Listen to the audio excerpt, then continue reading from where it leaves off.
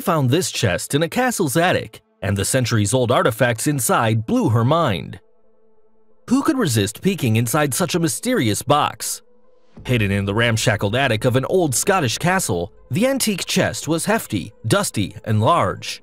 In fact, you would need both hands just to lift its giant, creaking lid.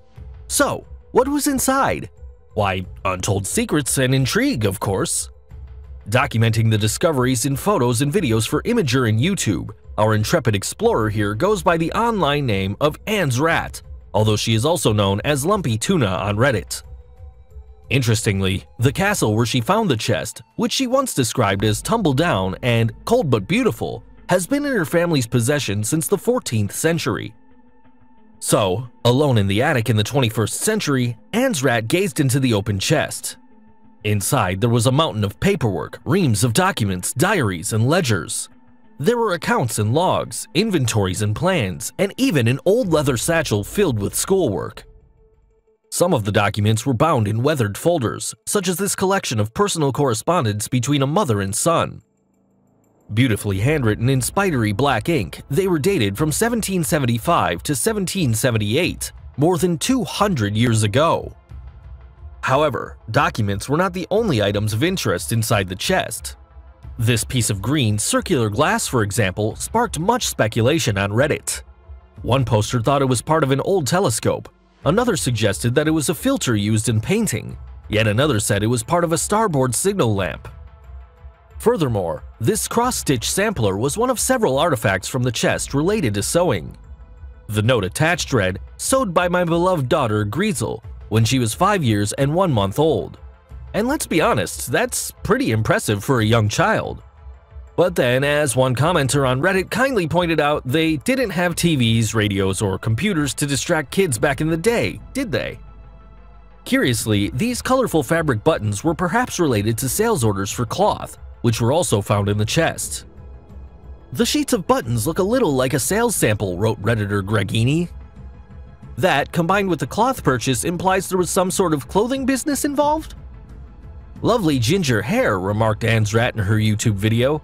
That's right, this bracelet was indeed made from human hair.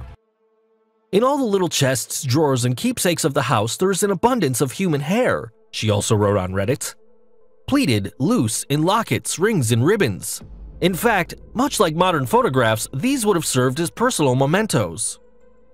"O Virgin fair, how shall I address thee or begin to write?" began one random love letter found in the chest. It continued, "O be favorable and ease my anxious mind.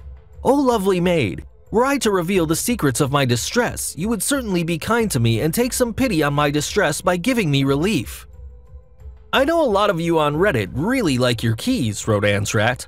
"Well, here's a lot of them. They're all bound together with a thick piece of rope." Yes, that certainly was a massive bunch of keys, but what did they unlock?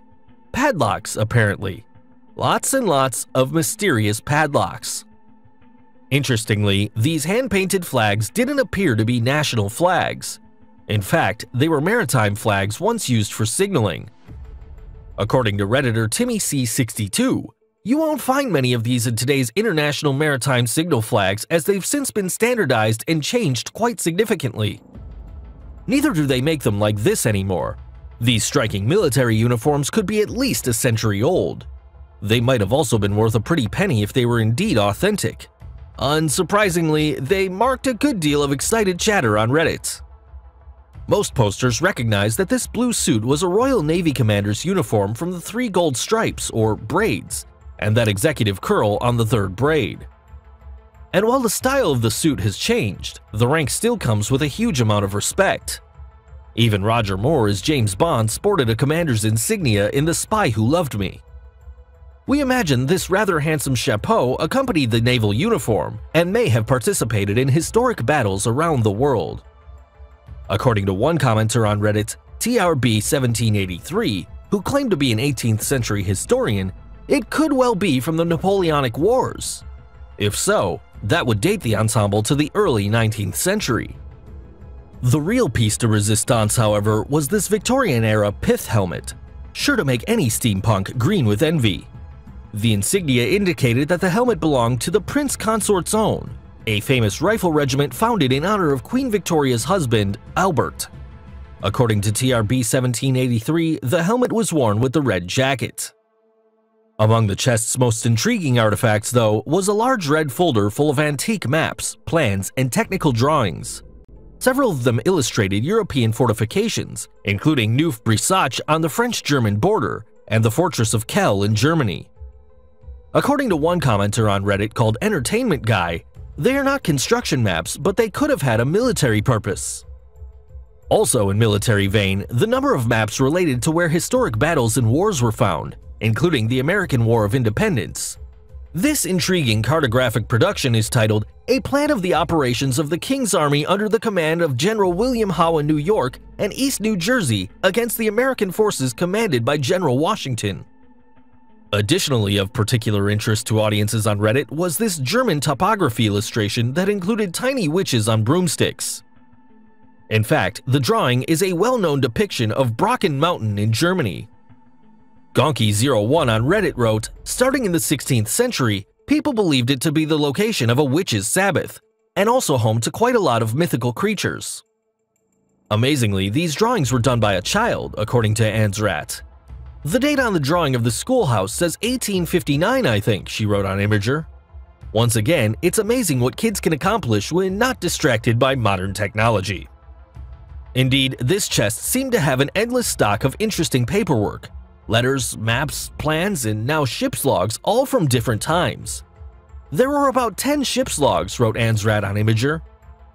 Surely, this could take months or even years to pick apart. It's amazing what you can find hidden in an attic. Please share this video with your friends below.